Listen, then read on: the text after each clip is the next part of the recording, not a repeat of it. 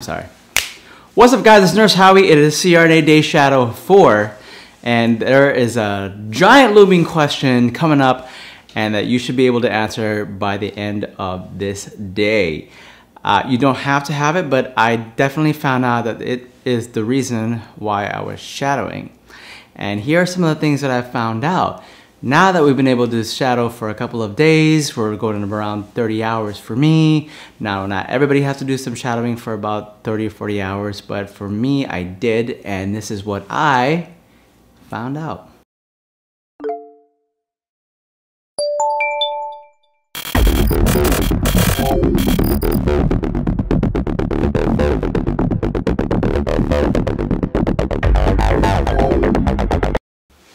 So, as I approach my 4th day of CRNA shadowing, I'm starting to notice some things, and you start to realize the big picture.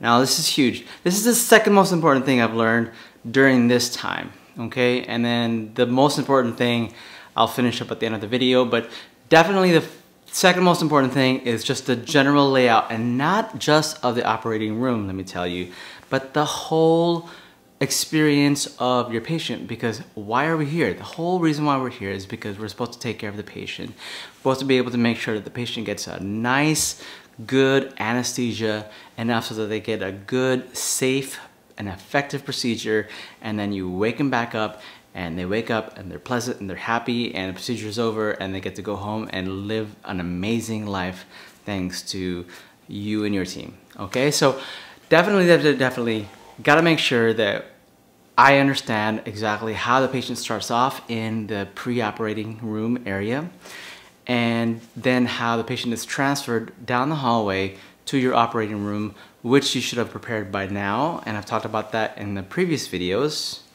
So, yeah, here for the CRNA Day 1, 2, and 3, more like CRNA Day videos Day 2 and 3, and then during the procedure, you need to be able to figure out how to troubleshoot your patient, and then I'll kind of dive into that a little bit later on too in this video. And then after that, bring them back to the, bring them out of the operating room and into the PACU, which is the post-anesthesia care unit, where the patient will wake up and hopefully be in a lovely pain-free status and ready to go home, or at least to a unit where he or she can recover. So again, that's the big picture. You really want to be able to see where you are in this whole general area, because you're not one person, you're not one island in anesthesia. You are a part of a team. And just because you fulfill an essential duty does not mean that anybody else who's walking around you not doing your job is not as important. Because let me tell you, there are so many things that I found out that require things to be there in order for you to be able to make a perfect, successful sedation and anesthesia for your patient. And even then, everything can still go south. And if that happens, it's your team and your preparation that's able to make the patient get out of that dangerous zone safely. So I saw that there's so many things that are going on that needs to be done. So I talked about this on CRNA Day 3, I think, is what you're basically trying to turn the tide of your patient's odds your favor. Okay, so you're trying to make a good outcome for your patient. Unlike the surgeon, you're a little bit, I'm sorry for all the surgeons out there, but your ego is more on the realistic side, so that you're more grounded in the fact that you know that you cannot control everything. And when that happens, it is our job as CRNAs and Certified Registered Nurse Anesthetists, or at least people who are trying to be like one, like me, and that all your odds are set up in a row so that they are in your patient's favor, so that they can get out of it. And if anything bad happens, boom, boom, boom, boom, boom, you got your stuff ready and everything's prepared to go. So even if you're not studying CRNA or going into CRNA school, when you're on the job training, you also kind of want to see that too. You'll start seeing the layout of the team, okay? All right, now that you've finished familiarizing yourself with the general layout of the operating room, and you're not just kind of, because the first day is just like, blah, you know, you're just like, what's going on? What's that? What's this? What's that? What's this? Who are you? What are you doing? Where do I stand? Why can't I touch this, and that? You're past that now. You're past that from day 1, day 2. And you kind of know who's what they're doing, and why you can only go on this place or stand there, and you know, why you're shadowing and how you introduce yourself and when you shut up and let the team do their pre-surgery, you know, meeting and whatnot. So you kind of know where you're at in the game. And you, just like as I talked about, you know the general layout, not just of one room, but of the entire adventure that the patient is going to go through. So the whole experience, including the pre-operation, during the operation, and then post-operation, okay? So now, I'm not saying, okay, I gotta preface this with a disclaimer. I'm not saying you're gonna be perfect, because I say this to new nurses in the ICU all the time as well. I'm not saying you're gonna be perfect, but you can kind of start to see the troubleshooting that goes into taking care of a patient that you know is not doing well, okay? So I've seen a couple of cases where the patients did not do great, okay? Oh, is that Siri? I just activated Siri. Could you try again? Siri? Not now. So there's a couple of cases where patients don't do great, and you want to be able to make sure that you can monitor the patient. So this is where ICU skills come in, and I kind of start to recognize that, you know, like your ear starts kind of like bloop bloop, you know, as an ICU nurse, your ear is always like kind of like rabbit ears, right? You learn to tune out the things that are okay, you know, like when you hear the pulse ox, it's always like beep, beep, beep, beep, beep. It's super annoying in the beginning, but after about like 5-10 minutes, you kind of forget about it. But then you also don't completely ignore it, but you're training your brain and seeing that, uh-oh, this patient's heartbeat is kind of slow, or it's a little bit fast. And when you're just kind of like sitting there monitoring the patient, and then you're talking to somebody or you're trying to pass the time, then you look at the monitor and you're like, oh, that patient's heart rate is not doing too good. Is this patient, one, in pain? Is this patient starting to wake up, which is not good? Is this patient not tolerating the procedure, or is this patient having an allergy or malignant reaction, you know, something terrible, okay? So, or are they just kind of dehydrated, or do they need a Foley catheter, or do they just need to be replaced and repositioned? So you kind of see how these experienced CRNAs change stuff around to be able to optimize their patient. So again, if you're not a CRNA and you're doing on-the-job training, or if you're a nurse, you kind of, and you want to relate to what I'm saying, then you are on the, imagine yourself, you're on the job training, then you start to see after a while, not only the layout of the organization, but also how some people react to things that are not exactly ideal, you know? So you're trying to build up this whole database in your mind about how the unit responds. So you're trying to, basically this word that we're trying to find is like unit culture, right? Is what us nurses like to call, is the unit cool? Is the unit bad? Is the unit like too hyperreactive? Or not necessarily bad, but is this how they react to things? That's the unit culture. Is this how they deal with things? Or is this how units are? So you transfer that skill and take it to the surgical arena, and then you kind of see how, oh, you know, surgeon's gonna react this way. You kind of have to switch it up to different surgeons if you're not used to working with one surgeon. You know, because I see that a lot of CRNAs switch around, they switch surgeons, they don't always get the same surgeons, and of course we don't get the same patients, you know, they don't get repeat surgeries. So you kind of have to kind of switch things up and see how the unit culture is managing. So you have to read people really quick, and then use that to be able to optimize how your patient is doing. So I can optimize, optimize, optimize, that's number. The next thing, a part of optimization, is relationships. Now that you kind of start to feel your place in the hierarchy, again, part of the properties of unit culture, you kind of want to start talking to people other than just your CRNA. Of course, your CRNA preceptor is your number one, because you are, of course, shadowing her or him, and you need to be able to watch them like a hawk. But sometimes you kind of want to keep a third eye on other people like the operating room nurse, the surgeon's assistant, stuff like that. So you want to be able to make sure that you can see how they operate as well, so that if you need anything or if anybody needs help, and you can kind of anticipate if somebody's trying to, starting to drown or something like that, or some, so you can kind of anticipate things that trouble that might start going your way. But also, when you form relationships, you also create a sense of team, a sense of community. And when my preceptor, she would say hi to the surgical techs, of course, they're very important, but so are the operating room nurses and circulating nurses. They're shadowing, and precepting people too. It's always nice to be pleasant to them. Introduce yourself first. That's the number one thing. Also, by the way, introduce yourself first. Just say, hi, I'm Howie. I'm shadowing this lovely CRNA. I'm hopefully becoming a CRNA student. Well, maybe not be that thorough, but just be like, hi, I'm Howie. I'm just here shadowing. If I'm in your way, please let me know. I would love to learn. If you have anything for me that you want to, tell me about the operating room, I'd love to learn a little bit about your experiences too. If you have time. But again, if there's anything I can do to help you, please let me know. I can't touch the patient yet because I'm just shadowing, but I can move equipment around for you or get out of your way or anything like that. So, let me know. Things like that. And not even nursing or healthcare or medical or surgical personnel relationships aren't the only ones that are important in the OR. There's also people who are taking care of the anesthesia machine.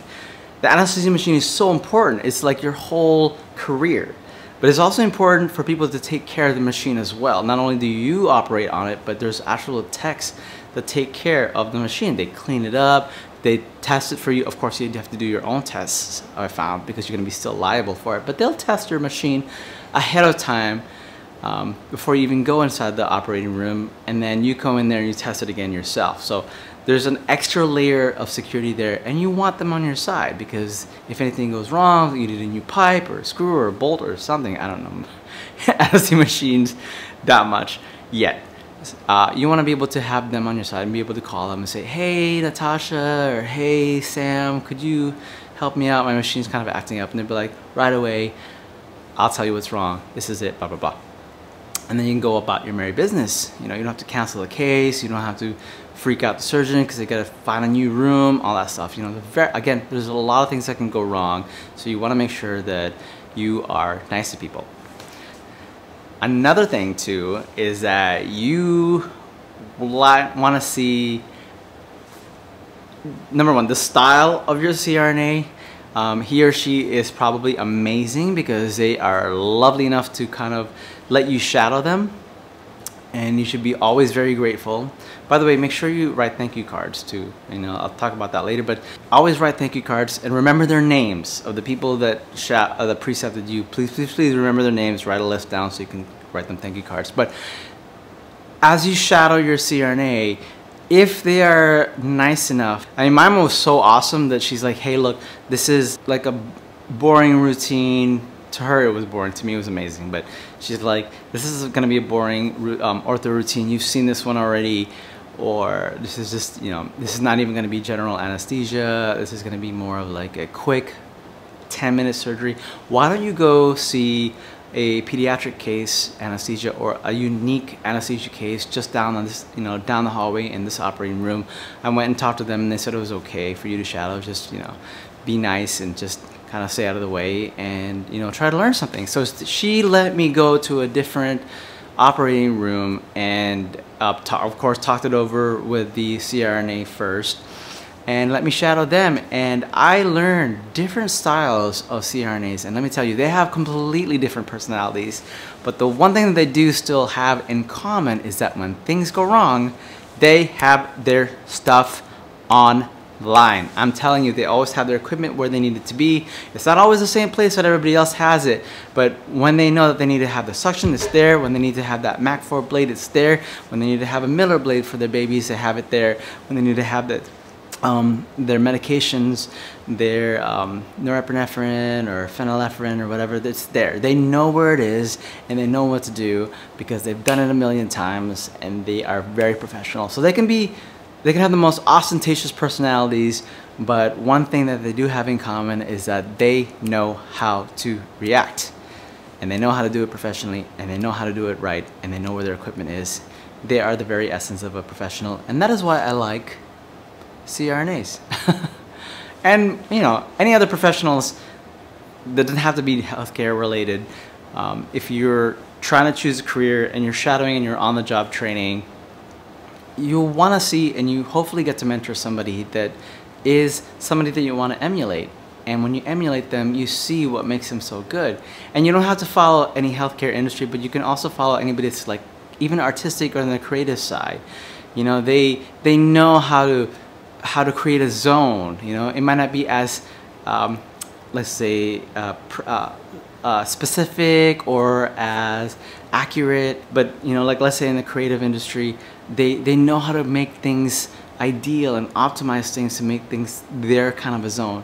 You're gonna want to try to do that, you know, whether or not whatever job that you're trying to get into and what industry you're trying to get into, and that's what I'm trying to emulate myself. A couple of stories just to kind of like put things into perspective. There's 3 stories that kind of helped me open my eyes to about the not so pretty side of being a CRNA and being in the operating room. Now, the one thing I told you on day 1 is that I was scared that I didn't belong in the operating room.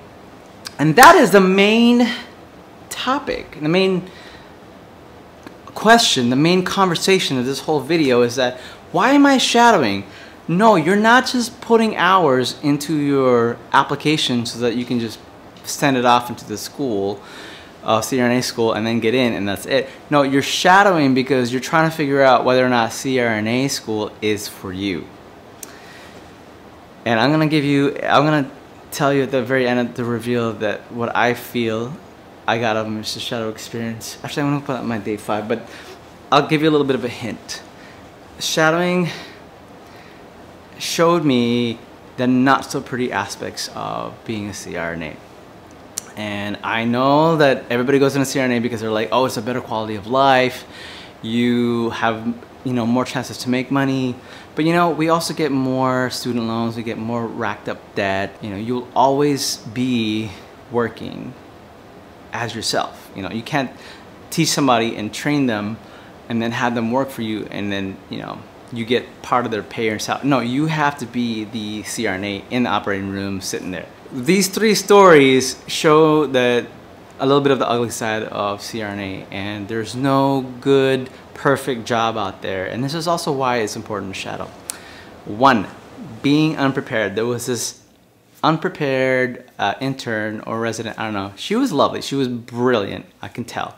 But she did not have good street sense. For example, when my CRNA was actually shadowing both her and me, and so I think this resident was just happy to have somebody else like below her because she was kind of in, you know, lower in the totem pole. She wasn't the lowest because medical student, you know, they're just like me shadowing, but to me, I was lower than her in her mind. So when we went to go to pre-assess the patient and the CRNA wasn't there, she's like, oh, well, this is an IV and this is IV tubing and this is what we put in the patient, so let me show you how to.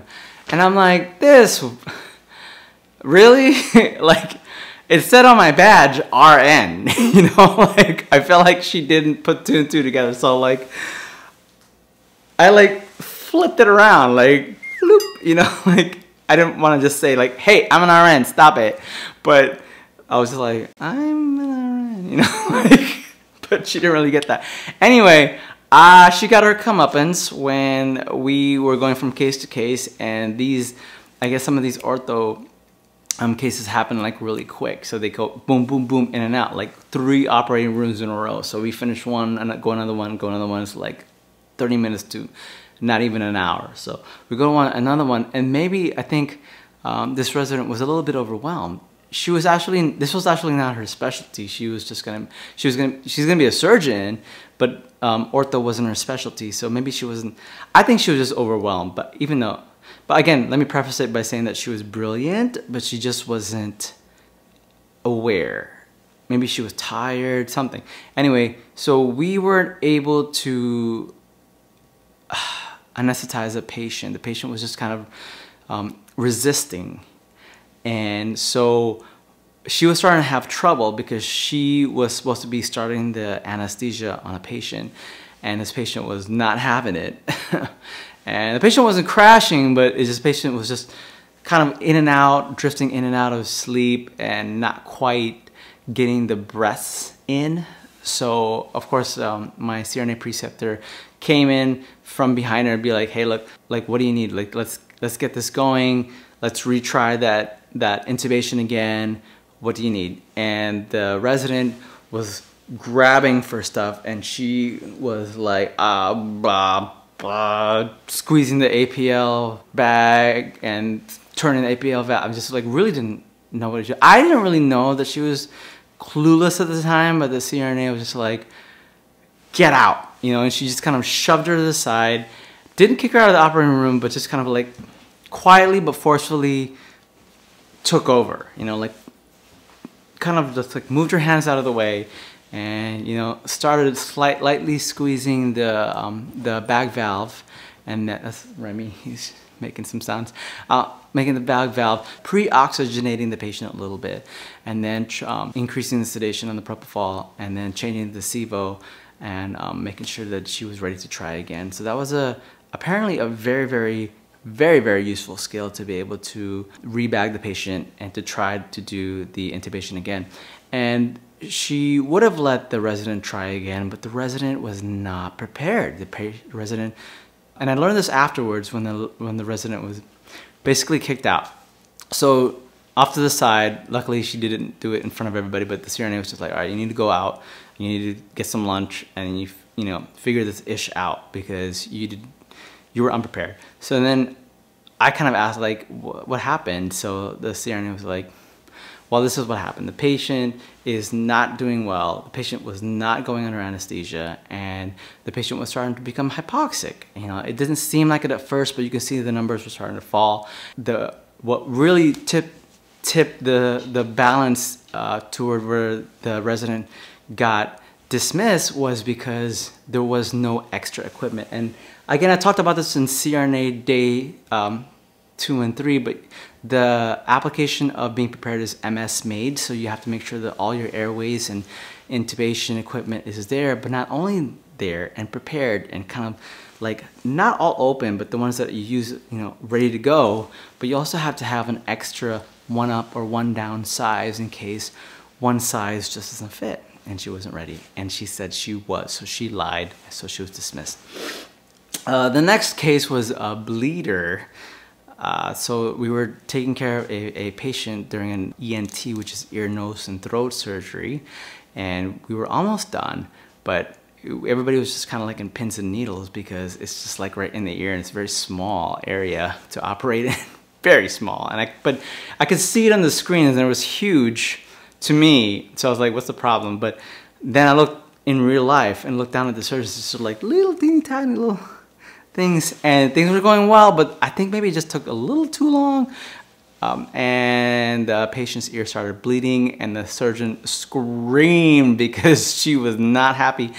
And I saw on the TV why, because that little bleed that didn't seem like it was that big of a deal flooded the entire ear. So it made the surgery almost impossible. The surgeon assistant was just like sucking blood, blah, blah, blah, blah, blah, out of there.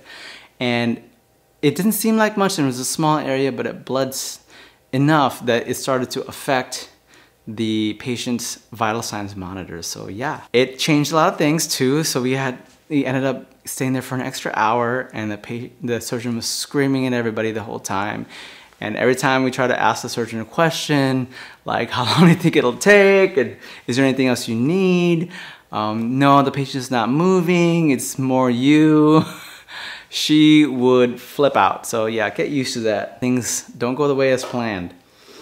And then also, I talked about the re-airway bagging. So, and why that's an important skill. So, final thoughts, guys and gals. If you are not in the healthcare field, here are some things that you can learn.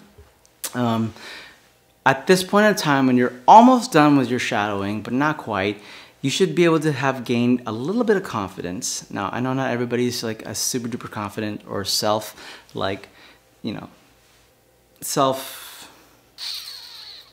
what's the word here? You know what I'm talking about. People who are as confident in themselves, who aren't walking around all day and with high self-esteem, but you should at least gain a little bit of confidence in your place in this job. Do you feel like you're going to be able to fit in? Do you feel like more importantly, do you feel like this is a job that you would like and be competent in? Okay, this is why you're shadowing. And then number 2, learning the hierarchy, learning the unit culture. Is it something that you can establish yourself in, but also establish meaningful relationships? Would you like to be able to work with these people? And would these people like to be able to work with you? And then number 3, develop a baseline general knowledge. If things go wrong, will you be able to see how the unit reacts to things? And then if it reacts to things, how will you be able to contribute to that in order to make a better outcome for your patient or for your client? How can you make things better, and how will your presence there be better? You don't necessarily need to have the answers to that, but you can at least see where you can kind of get ideas and where you can put your foot in and start contributing.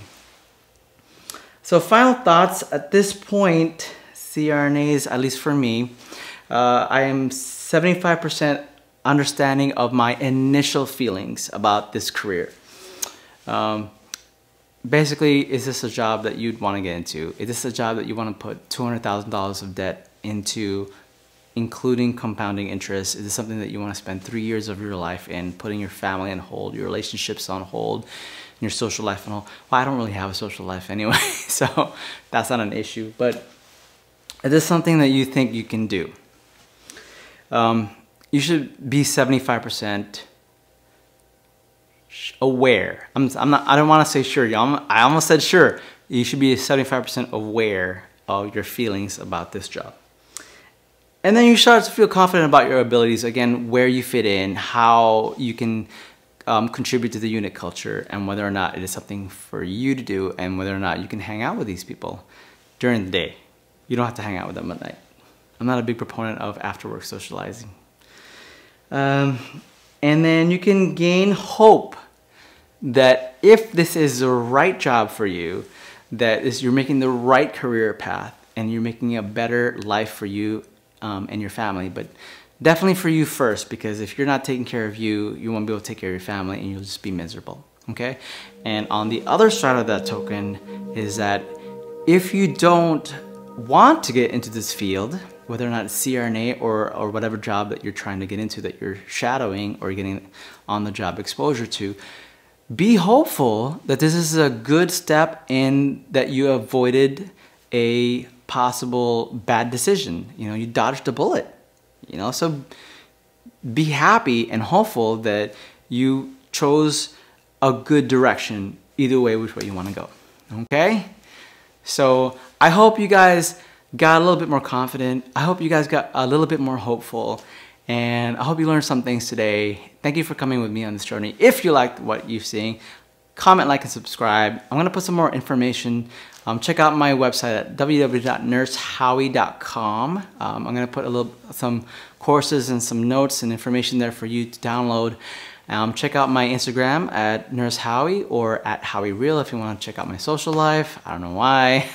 And then, yeah, please hit that notification bell, comment, subscribe, and I will see you later. Thanks, guys. Bye.